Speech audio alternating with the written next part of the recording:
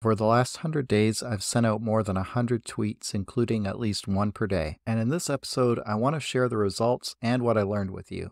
What happened may be surprising, so let's get into it.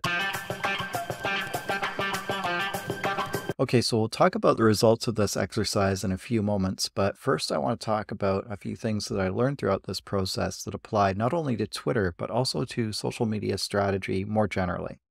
The first lesson from this challenge is that I got it done because I made it a priority. As content creators, we're often trying to keep up with a variety of different things at the same time. You've got research, content creation, content distribution, engagement efforts, and maybe you've even got some product development going on in addition to that. Essentially, there are often more things going on than you can keep up with and do well at the same time. But if you select a few items, prioritize those, and get those done first, then those items you will make progress on.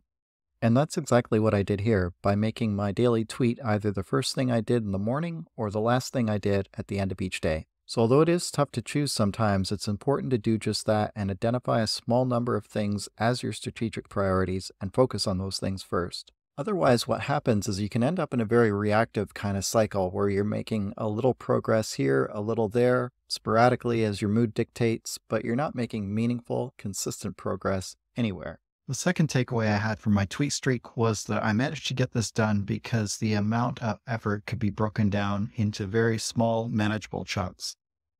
Ideally, it should take only about 5 to 10 minutes to come up with a tweet and send it out. And even when we're super busy, we should be able to find 5 or 10 minutes somewhere in our day.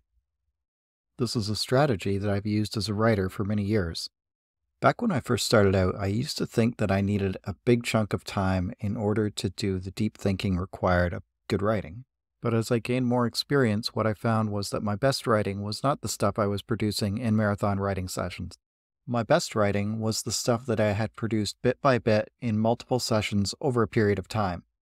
The fact is that ideas need time to marinate, and good writing takes several drafts to produce.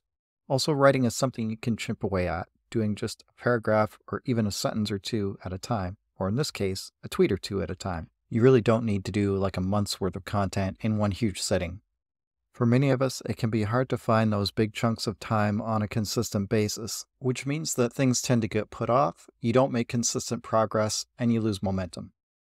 Flip side of this is that doing a bit each day does provide consistent progress, gives you that sense of momentum, and ultimately enables you to continue growing your account. This brings me to the third lesson learned, which in some ways contradicts the second. But hear me out here. Although you don't need to work like a month in advance, it certainly does help if you have a small content bank to draw upon in cases of emergency. This can consist of 2 or 3 posts that you develop, but then don't actually post and instead hold in reserve for when you need them. I use these to take a break now and again, especially if I knew there was a tough day coming up in terms of my schedule. And a couple of cases, having the bank saved the streak because I really didn't have the time or the mindset to create new content that day.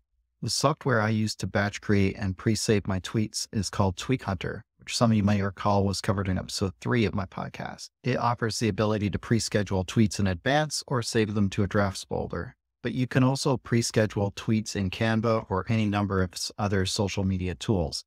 Speaking of tools, lesson learned number 4 was that having an accountability partner was another factor that supported my success in this challenge. When I started the challenge, I signed up for the Twitter Streak Tracker on Product Hunt. It's a free software tool that tracks how many days in a row you sent out a tweet. And the key thing here is that it records and displays that number right on your Twitter account. So as a Twitter user, your status in the challenge is right there for you and everyone else to see as a reminder. My counter is stuck at 96 right now because of Twitter Blue, but that's a whole other story. For our purposes here, let's just say it was a motivator to keep going. Once you see that counter going up, you really don't want to see it going back down again. It may sound like a silly thing, but it really works. And I think the reason is just basic human psychology. We get a little reward when we see that counter going up, and we want to keep that going. You could do the same for yourself with anything that you're trying to become more consistent at. Just get yourself a calendar, a notebook, a habit tracker, or what have you, and then check off each time you do the activity you're trying to reinforce.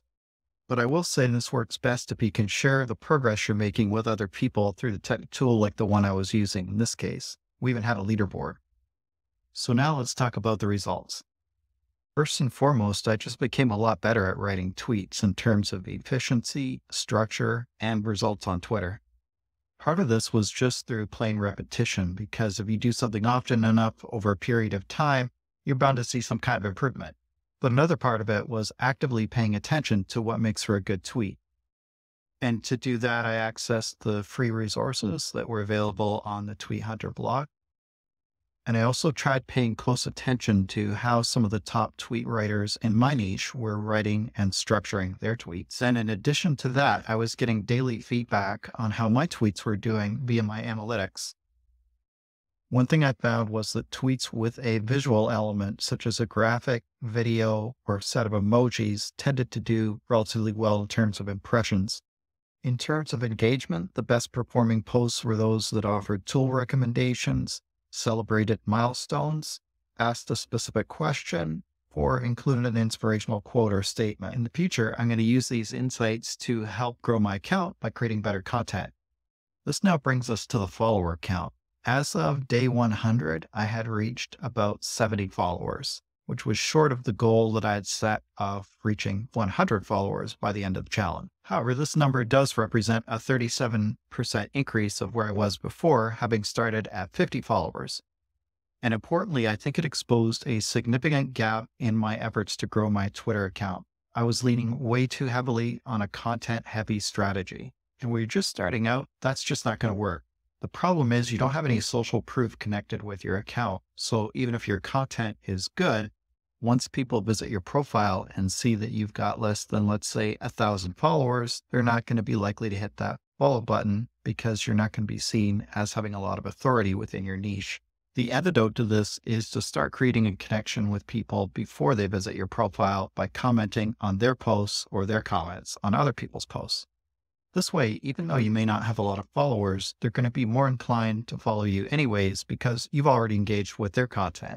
The other way active engagement can help grow your account is by getting visibility via other people's tweets. In other words, when you comment on someone else's post, that comment can be seen not only by that content creator, but also by their audience.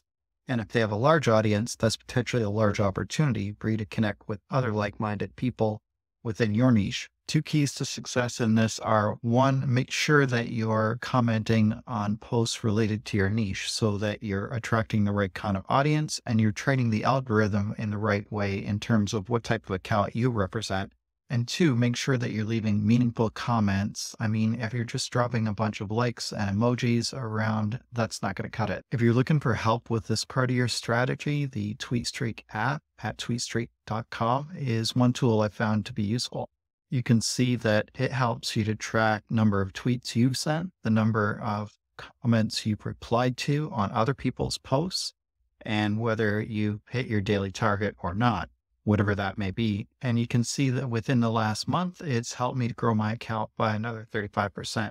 I hope you found these tips helpful for growing your Twitter account. One question you may still have is why Twitter as opposed to other platforms? And for me, the reason is that I think that Twitter offers a great opportunity for a distribution platform for my podcast and YouTube channel. Unlike a lot of other platforms, it's also very easy to share a link directly within your posts on Twitter.